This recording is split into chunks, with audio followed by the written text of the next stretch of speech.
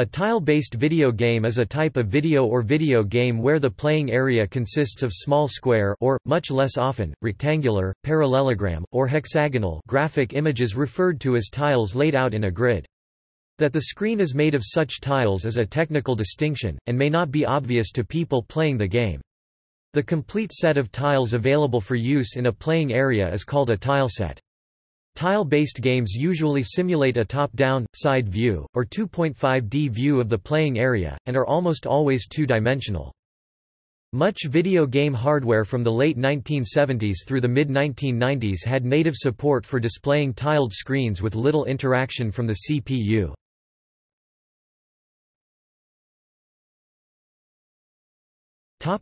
Overview.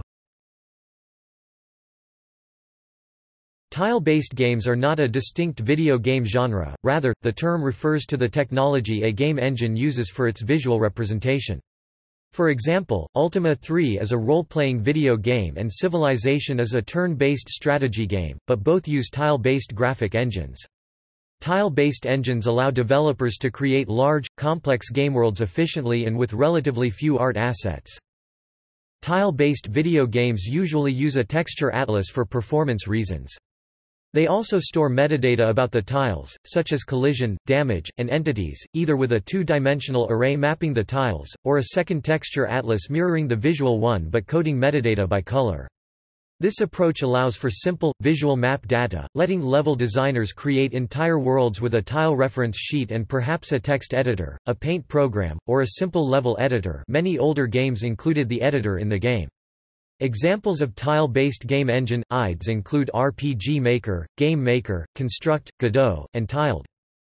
Variations include level data using material tiles that are procedurally transformed into the final tile graphics, and groupings of tiles as larger-scale supertiles or chunks, allowing large tiled worlds to be constructed under heavy memory constraints. Ultima 7 uses a tile, chunk, and superchunk three-layer system to construct an enormous, detailed world within the PCs of the early 1990s.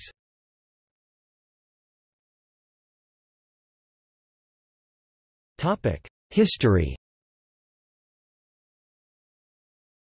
The tilemap model was introduced to video games by Namco's arcade game Galaxian 1979, which ran on the Namco Galaxian arcade system board, capable of displaying multiple colors per tile as well as scrolling.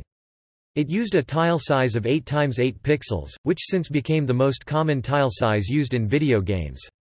A tilemap consisting of 8x8 tiles required 64 times less memory and processing time than a non-tiled framebuffer, which allowed Galaxian's tile map system to display more sophisticated graphics, and with better performance, than the more intensive framebuffer system previously used by Space Invaders 1978. Video game consoles such as the Intellivision, released in 1979, were designed to use tile-based graphics, since their games had to fit into video game cartridges as small as 4K in size, and all games on the platform were tile-based. Home computers had hardware tile support in the form of ASCII characters arranged in a grid, usually for the purposes of displaying text, but games could be written using letters and punctuation as game elements.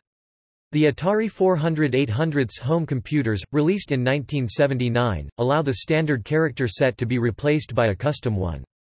The new characters don't have to be glyphs, but the walls of a maze or ladders or any game graphics that fit in an 8x8 pixel square.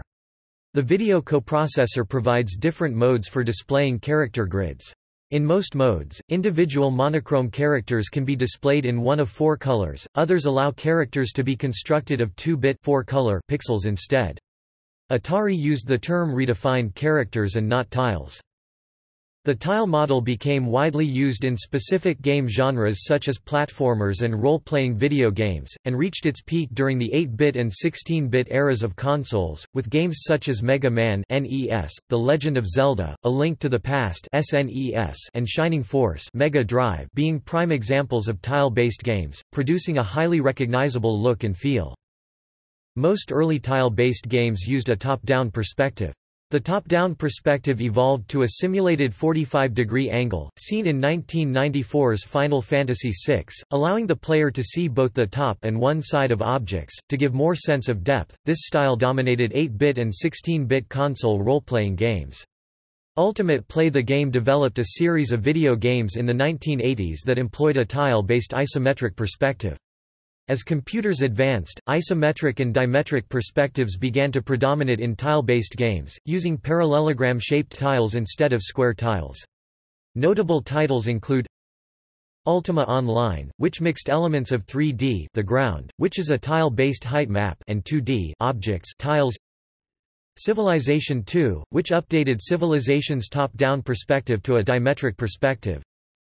The Avernum series, which remade the top-down role-playing series Exile with an isometric engine. Hexagonal tile-based games have been limited for the most part to the strategy and wargaming genres.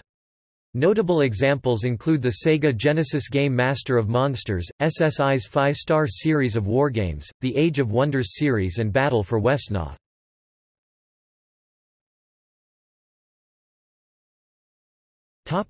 See also: Texture atlas, top-down perspective, isometric graphics in video games and pixel art, tiled rendering.